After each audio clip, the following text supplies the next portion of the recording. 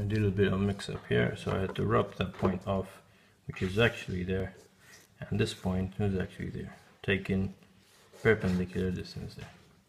The final 2 points, which are these two, from there taken at the same distance of the front view.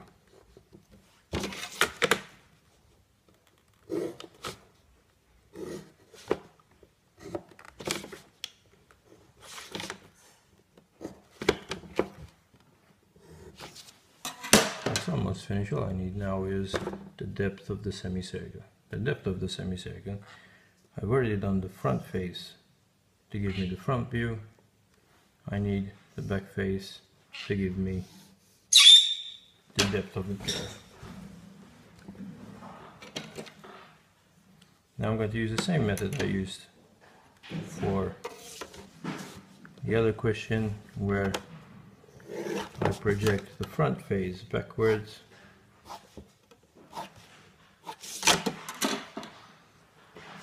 find the thickness of each point,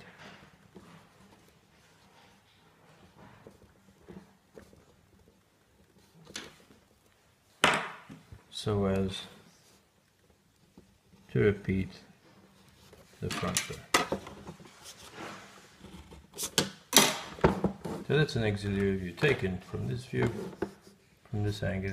It gives you a kind of 3D effect, but it's not actually 3D, you're just doing two faces. That's another work example.